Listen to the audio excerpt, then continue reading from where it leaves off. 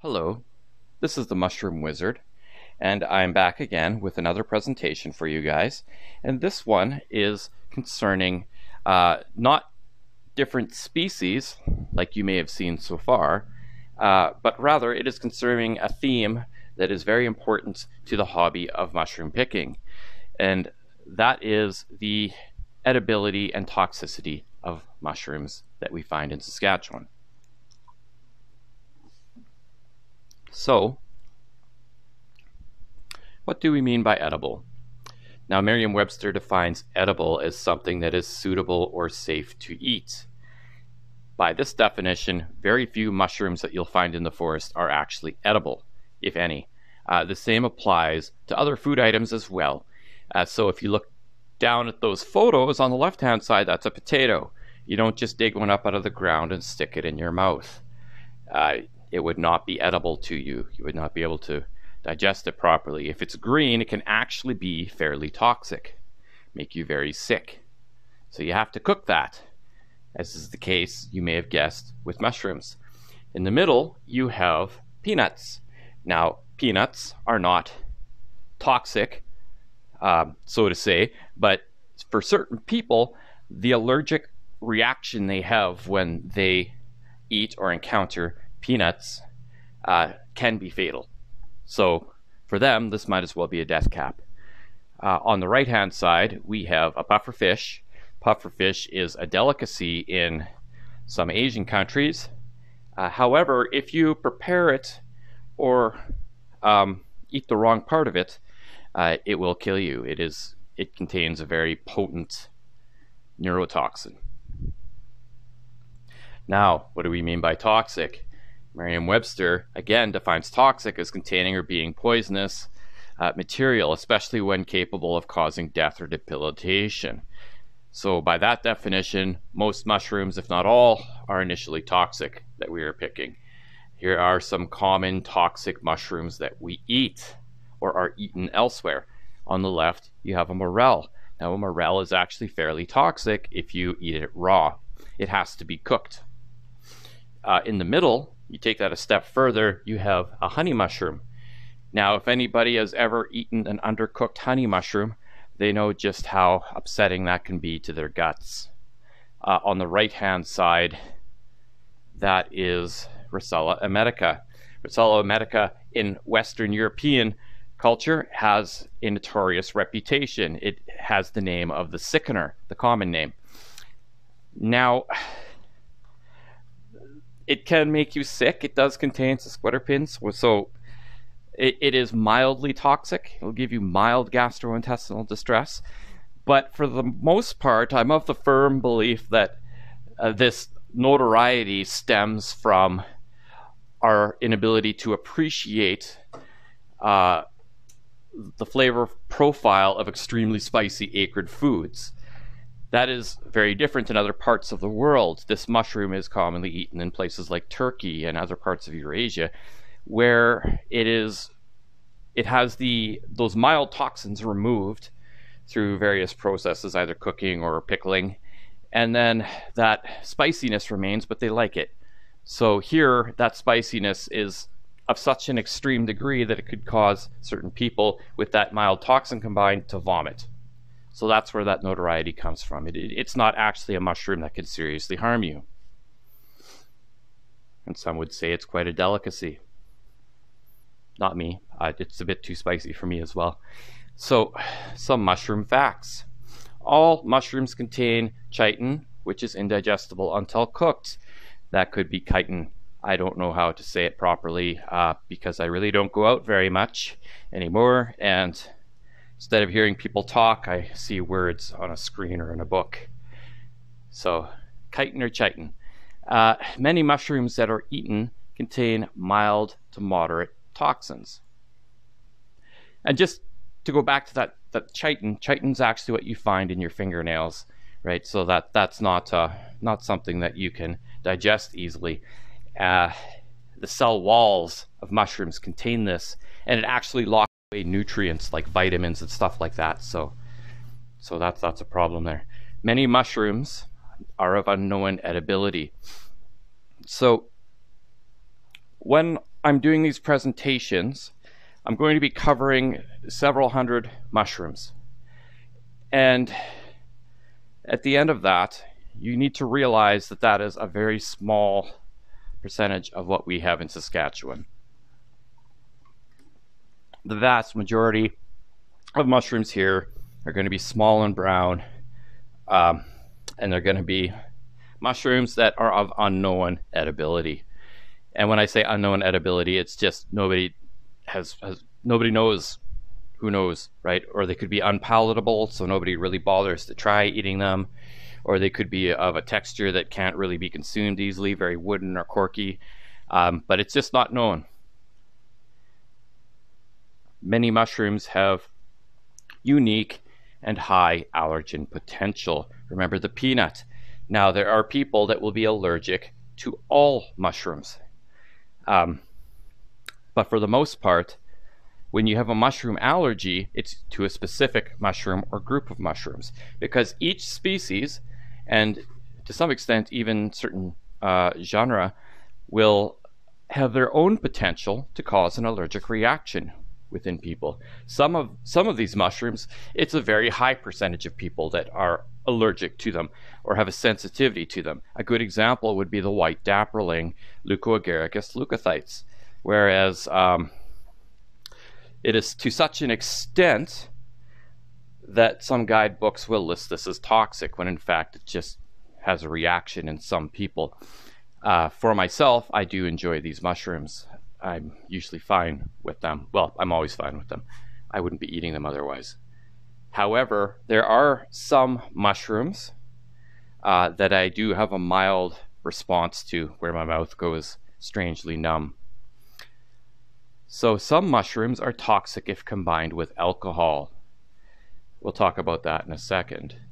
Some mushrooms contain psychoactive chemicals. We'll talk about that as well. Some mushrooms have medicinal qualities, and some mushrooms can seriously harm or kill you.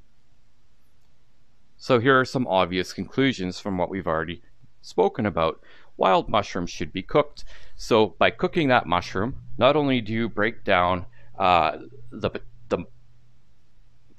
potential toxins that the mushroom may have, some of them at least, it breaks down the chitin and it releases all those nutrients, and that it is no longer indigestible. It's no longer going to be a hard process for your stomach to go through. You should always be cooking wild mushrooms. I'd never eat a mushroom until you were certain of its identity. That should be an obvious one. Online opinions will only take you so far. You have to do your own research. So what I mean by that, if you go online, say if you go to Saskatchewan mushroom picking and you're like, I found this mushroom, what is it? And somebody's like, oh, it's this. And then you go and eat it and you get sick. The liability is still on you, because what you needed to do was treat that as a suggestion, not as a fact. And then you go and you do your own research. Start with the mushrooms that you know, and then you expand slowly, right? If you're going to go out and look for new mushrooms, when you find a new mushroom, maybe limit it to 1 or 2 species, or else photograph other ones, or whatever you may want to do. And we'll get to the reason why here in a second. When eating a new mushroom, eat a very small serving first. Now, main reason for that is in case you have an allergic reaction. Don't eat several new species at one time. And the reason for that is because if I go home with 7 new species and I make myself this delightful little mushroom mix and I eat it and I have an allergic reaction, what mushroom did it? You know, that can be really, really annoying, because you're going to have to go through all those species again, try them, and have that reaction again, right? And that can really ruin a hobby. Science trumps folklore. That should be self-explanatory. What I mean by that. Some mushroom myths that we need to dispel. Touching some mushrooms is dangerous. No, it is not. Now, if you go online, you're going to find some references to mushrooms causing adverse skin reactions. If you really delve into it, you will notice that the rarity of this is so, like for instance, if you look at a specific mushroom that is said to have the potential to do this, like say something out of Asia, often is where they're from, you'll find that it's limited to a single case occurrence, where my guess is that they likely touched poison ivy 10 minutes beforehand or something similar to that, considering as nobody else has ever had that reaction, or else they have a very strange skin condition or allergy that is just not very common. For the most part, touching mushrooms here in Saskatchewan will not hurt you. You do not need to wear gloves. Tasting and spitting toxic mushrooms will hurt you. That is a myth. So a poisonous mushroom must be ingested in your stomach to harm you. If you take a very poisonous mushroom and you put it on your tongue and hold it there and then spit it out, nothing's going to happen. So the importance of this is that for some types of mushrooms, like brittle gills, for instance, that we'll talk about in a different presentation, there are some species that you really do need to do a taste test on them to determine what they are. So just keep that in mind. Cooking break this down all poison. I said that we cook our wild mushrooms to break down the poisons. These are for the edible mushrooms because, like I said, they all contain mild toxins. Well, some of them will contain mild toxins. However, the really serious toxins that harm people or kill them, those toxins do not break down in heat. Poisonous mushrooms are usually white. You could substitute white for any color or shape or attributes. There is no way to determine how a poisonous mushroom looks because there's a lot of them. Okay, this belief stems from people not wanting to accidentally eat the destroying angel. Now keep in mind the destroying angel is fairly rare. If you were to avoid mushrooms that could seriously harm you, that are common and have the same toxins as destroying angels, you would want to avoid green mushrooms. So that is a myth. Also, if you avoid white mushrooms, you're avoiding button mushrooms, you're avoiding oyster mushrooms, you're avoiding a lot of really good edible mushrooms. It's much better to just learn them. Poisonous mushrooms taste bad. Actually, this is a myth. This is an important one to tackle because the reason why some of these mushrooms kill so many people is because they taste really good. I have a ranking system for edible mushrooms in my presentations. You've probably seen them if you've seen any of them. I determine the worth of a mushroom's palatability based upon the best known of all mushrooms, and that is the button mushroom. If you've never eaten a button mushroom, what are you doing in a mushroom picking hobby? So, choice is something that tastes better than a button mushroom. So that's something I would give to a morel or a chanterelle. Good. This is a taste that is comparable in quality, though not flavor, to a button mushroom. Poor is a taste that is less desirable, and unpalatable is something that's bitter or mealy or gross. So a ranking system for toxicity that I'm going to be using for presentations on toxic mushrooms are in terms of severity. So mild, these are symptoms that are not long lasting or of great concern. Moderate are symptoms that last longer than 8 hours and should be monitored in case things like dehydration occur. Dangerous are symptoms that warrant hospitalization. They can also do damage to your body. Potentially fatal are symptoms that can cause death in certain cases, or they can do irreparable damage. And lethal is symptoms that often cause death or do irreparable damage. Amatoxins, here's the big bad right here. So this is a type of toxin that is found in quite a few mushrooms in Saskatchewan.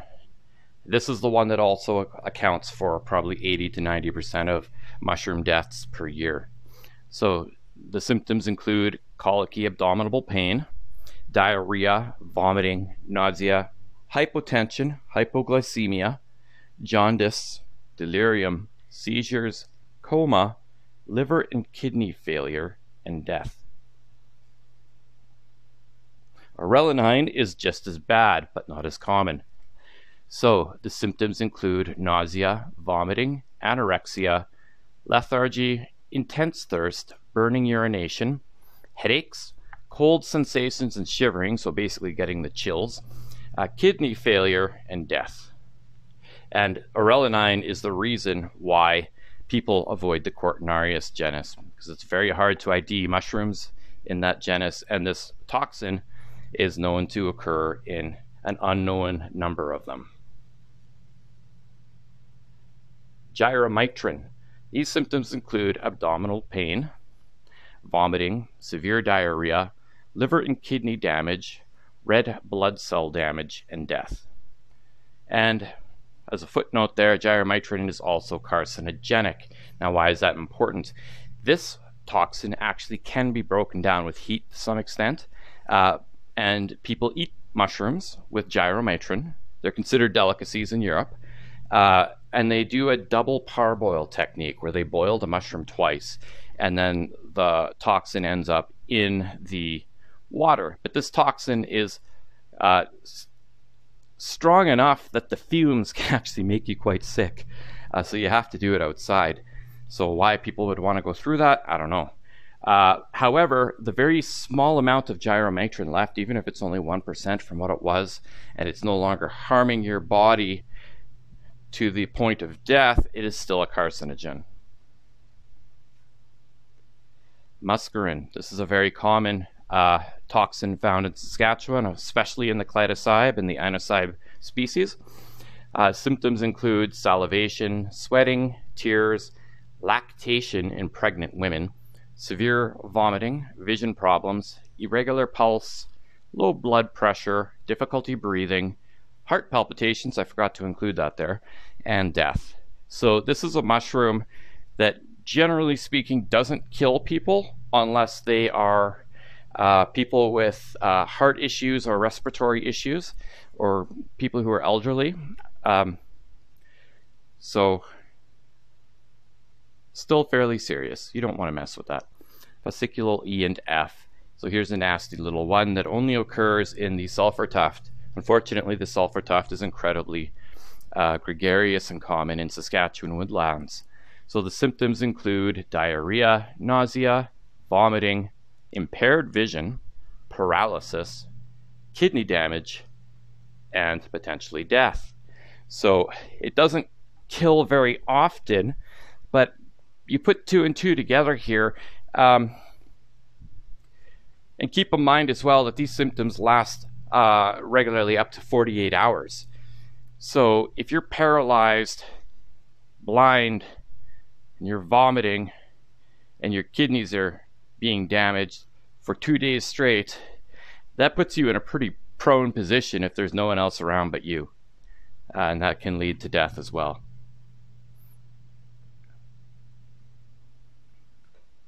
Coprine. This is a relatively mild toxin. So coprine is actually not toxic to you unless you're drinking alcohol. When the two combine, what happens is flushing and reddening of the face, salivation, tingling in the limbs, headaches, anxiety, and nausea if you've eaten enough of them, but that could also be the alcohol.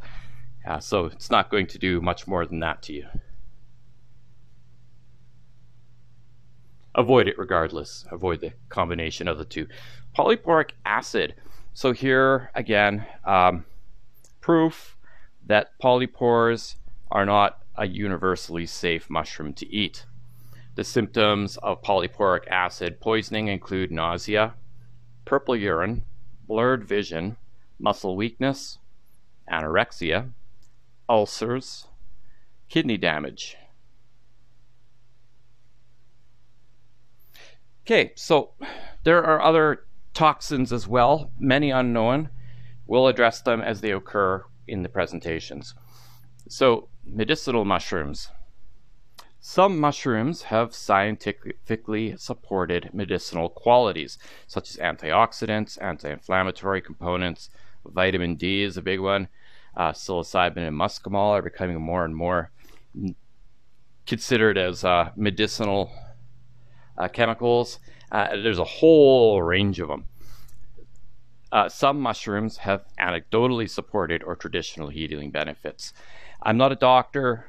I'm not a mycologist. I'm a hobbyist. I'm not even actually a wizard, guys. So I'm only going to mention this in passing. I will tell you in our sections on medicinal mushrooms what sort of testing has gone into the determining of certain qualities, like has it been found in animal testings or human trials, etc. But I'm not going to bash or promote anything here. Psychoactive mushrooms. So Saskatchewan has several species of psychoactive mushrooms. I think 6 or 7 at least. The species containing psilocybin and psilocin are illegal to possess or distribute in Saskatchewan for consumption. Species containing ibotenic acid and muscimol are legal to possess and distribute. So there is no worry there. I neither discourage nor encourage the use of psychoactive mushrooms. I'm a fan, but beyond that, this is up to you. I'm not your mother, and I'm not responsible for what happens. So different flavors that you'll find in mushrooms, because it's not just a button mushroom flavor. If all you've ever known is a button mushroom and that's what you're expecting when you go picking mushrooms, you'll be pleasantly surprised or extremely disappointed, depending upon your own subjectivity. Some of the flowers that you, or flavors that you can expect are flour or bread, pepper, cayenne pepper, so extremely hot, lemons, vinegar, maple syrup is one, curry. Some will taste like cooked shrimp or cooked crab or even like lobster. Some will taste like button mushrooms, quite a few actually. Another common flavor is radishes. Now, mushrooms also have a whole range of odors, and we use that to determine sometimes what species we're looking at. So, common ones would be flour, iodine, oranges, vinegar, flowers like irises, once again, cooked shrimp, pen ink is a good one to know, fish, anise or black licorice, as well as rotting meat. I'm going to go quickly through some of the ways in which you can prepare or preserve your mushrooms, because often on a good mushroom picking jaunt, you will have far more than you can eat at a sitting. So pickling is a great way to keep mushrooms, especially mushrooms like rissolas. Dehydrating. I have a mushroom dehydrator myself. Some mushrooms actually taste much better after they've been dehydrated. 2 examples, in my opinion, would be the red-capped bolotes that so many people pick here, as well as morels. As well, it's a great way to store them. Store them in a glass jar or in something that some sort of bag that removes oxygen. That's how you want to go about it in moisture. Preserving in oil. So that's a great way to do so. Almost like an antipasta. You can freeze mushrooms. Powdering mushrooms. Okay, so when you powder a mushroom, that means you dehydrate it and then you kind of grind it down to a powder. Why would you want to do this? A mushroom soup base is one reason. Also, there's some mushrooms that have very unique flavors or else a very hot flavor that people will powder and use as a condiment or as like a spice.